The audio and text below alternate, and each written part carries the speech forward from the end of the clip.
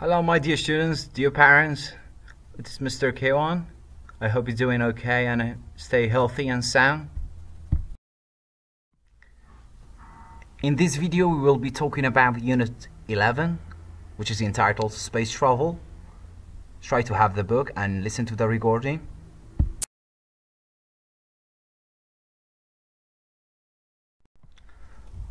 The title of the Unit 11 is Space Travels. Once again, the children, after we talked about, they attend science sculpture competition.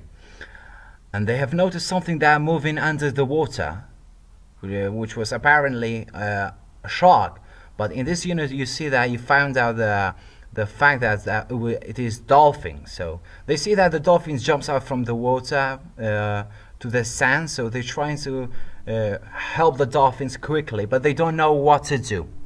So but seems like Libby knows much more than other kids, because she has seen an interview on TV there, and dolphin expert, how you can save dolphins through pouring water on the hull of the dolphin. This is the story. This is what the story is about. So try to read it. Try to listen to the recording. After you do this, try to answer the questions that I have prepared for you. Like, what did the children see in the water? Was it shark or dolphin? What did they do when they saw the dolphin? How do dolphins breathe? How does Libby know so much about the dolphins in the story? So these are the questions for you. Try to understand what is the story about, what is about, talk about it. Try to improve your English through talking about the stories and through the picture, what do you see in the pictures. And after that, do the exercise, page 106.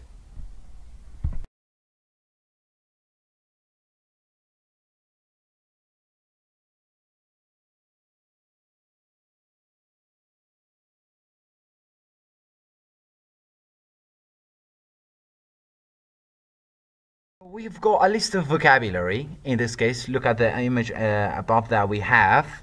We've got shooting star. Shooting star, you know, a piece of rock in a space. From the pictures that you know what the meaning, the shooting star, a piece of rock in space that bent with the bright lights. It's a light. Solar systems refers to the sun and all the other planets like Neptune and Mars. And you study this stuff in science. Comet an object in space that looks like bright. It's bright and it has tails. So it has tails. Look at that. Comet, tail. So this is comet. Telescope, a tube that you use to look through to see things that are far away. For example, stars and moon. Constellations is a group of stars. A group of stars called constellation. Space shuttles, a specific plane that used to travel to space. Astronaut, you know this one, someone who works in space.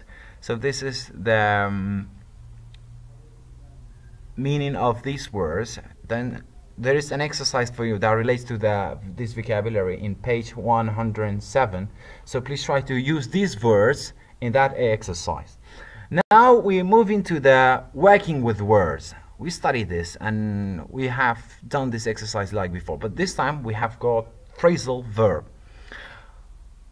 What does phrasal verb mean? Phrasal verb means a verb with a preposition called, together we combine them, called phrasal verb. Phrasal verb has a different meaning like a single word, so it's different from a single word. For example, come is different from say come back. So in that case, for example, a phrasal verb that we have right now is come back. It means to return. For example, she comes back from Britain. She comes back from Britain. So she returns from Britain. So come back is a phrasal verb because we have verb come and back is a preposition. Together, they make a new word and has a different meaning like to return. She comes back from London. Well, come in, come is a verb, in is a preposition. Together means to enter a place. For example, the students come in the class. Come in the class. Come out, it means to appear. Something appear. The rain stopped and the sun came out. Means saying the sun appears. The last one we have got come around, to visit a person or at home, such as for example, my friend came around and then my friend visited me. and we watched a movie together. These are phrasal verbs. I'm trying to know whether do you know any more phrasal verbs. Try ask yourself, use them in context. For example, more phrasal verbs that come to you. For example, called off. The meeting called off. It means cancelled. There's no meeting. Okay. These are more passed away. Means to die. We've got so many phrasal verbs. Try to know and use them. Okay. That's about phrasal verb. Phrasal verb, a verb with a preposition called phrasal verb. There is an exercise that related to use these four words: come back, come in, come out, come around. In page 107, try to do that as well. Okay. Okay, we have reading, so make sure to have the book, because you have to read it for yourself and then listen to the recordings and try to answer my question that I prepare for you. First, I give you some hints about the stories. There's a boy who had a dream. So he had a dream, and he dreams in a spaceship flying through the stars. He passed the compass, and he has seen amazing views, and he ended up landing on the moon, and he described how wonderful the moon was. And the story is going on like this. So finally he woke up and he felt snug, he felt comfortable and warm. This is how it was the story about. And the questions, after you read it and listen to the audios, try to answer this question and try to talk about the story. What do you understand from the story? What do you notice? What do you see from the story? What did he find in the story? Look at the question. What was the boy talking about? Second question. How did he describe the stars? And talk about it. Where did he land? Does the boy's mother believe he traveled to space? Does Neptune look grey? These are the questions for you. After you found the answers of these questions, and try to do the exercise of page 110 and 112. And in this story, we've got a list of words, that underlined words, like headed off, diamonds, precious, surface. These are snug, and more and more. We have got these words that are actually underlined. So I'm going to explain this word for you in order to use them in the next exercise of page 111. For example, head off to Mars. It means start going to the direction of Mars. It means going to Mars. Head off means going to somewhere. That's one. And the next word is diamonds. Diamonds, this diamonds is a pure, very precious stones that are much precious, actually more precious than gold. That's about diamond. From the picture, you know that what is diamond is. Precious, something very valuable and expensive. This is called precious. My precious laptop. Okay. Surface, the top layers of something. For example, the top of the book. The surface of the book. The surface means the top layers of something. Okay, that's about the surface. The next word is snug. Means snug, to feel comfortable. It's an adjective. To feel comfortable and warm. My snug little house. Snug house. It's very comfortable. Okay, the next word is glow. Glow means a steady light. A steady light. A light, that's something produces a light. Okay, bumpy, a road that is not flat. It consists many movement, unpleasant movements. So this is a bumpy road.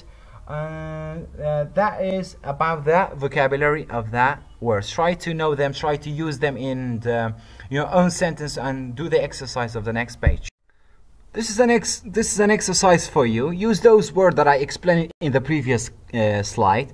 For example, the first one is already solved. Second one, expensive and special. 3, to start going in a direction of place. What is that word? Give me that word. Is then a verb. Feeling warm and comfortable. What is that word? There is an adjective. And the pictures you see, try to answer those. Use those words that I explain it. It is writing time. Last page of the unit. First, we have 4 words: evening, night, afternoon, morning. These words you're going to write down based on the pictures. 4 pictures we have. Look at that. If we have night, write down night above the pictures. Then we've got a piece of writing called poem. What does poem mean? Poem is a piece of writing that has its own sounds and images, and we use them to make the poem more beautiful and interesting. And it means sha'ir in Kurdish. First, you should capitalize the first letter of each line. This is the first characteristic, quality of writing a poem. First, after having a title, you need to have capitalize the first letter. So capital letter of first line, each lines that we have. The T is capital, the moon, the is capital. So and a is capitalized. And another characteristic, there should be 4 lines, 4 verses. So we have 4 lines, 4 verses, 4 lines. This is another capitalization, another qualities, 4 lines. And after that, we need to use simile. What does simile mean? Simile is a technique of writing poem. It means the comparison of 2 things using as adjective as, and like. For example, if you want to compare something to something else, use as adjective plus as, or use like in order to compare something to another. For example, you might say, the sky is as dark as black point. The sky is as dark as black point. So the sky's darkness is compared to what? Black paint. So the sky's darkness is like black paint. The moon's whiteness is like snow. So the moon is as white as snow. Okay. Or we might use like. Star sparkles like silver jewels. So sparkles, the lights of the stars, the bright of the stars are like what? Like silver jewels. So you have to use like and use as adjective as. So as plus adjective plus as you and then the noun. We have to use, so you have to use this one. So sometimes we might use rhymed words. What? Rhyme words. So rhyme words, for example, we have the word from the end of the line. For example, look at the morning pictures. The sky gets lighter quickly and the sun comes up in the sky. Look, sky, the last word of that line. Underline it. And the birds all sing together and you can hear a crooked cry. Cry, sky, sounds like the same. Say same sounds. So this is what we call poem, because we're using some words in the end of the sentence, end of the line, sorry, verses. So this is what we call rhymed words. Sometimes you have to use it in order to have the same sound and make more interesting and more make sense. So in that way we use it. This is how you write a poem. For verse, use simile, as, or like, capitalizations, rhyming words. This is how you're going to write a poem. And then we have got the quiz from the last page of the unit. I'm going to solve three for a few. For example, the first one, the sun and all the planets. This is called solar system. How does Libby know so much about the dolphins in the story? She knows because she has seen an interview from she has seen a TV on televisions, and there was a dolphin expert that she talks about how to save a dolphin. And 3, complete the sentence with correct phrasal verb. Do you want to my house for lunch? Use phrasal verb. We talked about phrasal verb. So which phrasal verb do you use? Which kind of? So come around, come in. So come around means visit for lunch. This is the I've done 3 for you, so you have to finish the rest for yourself.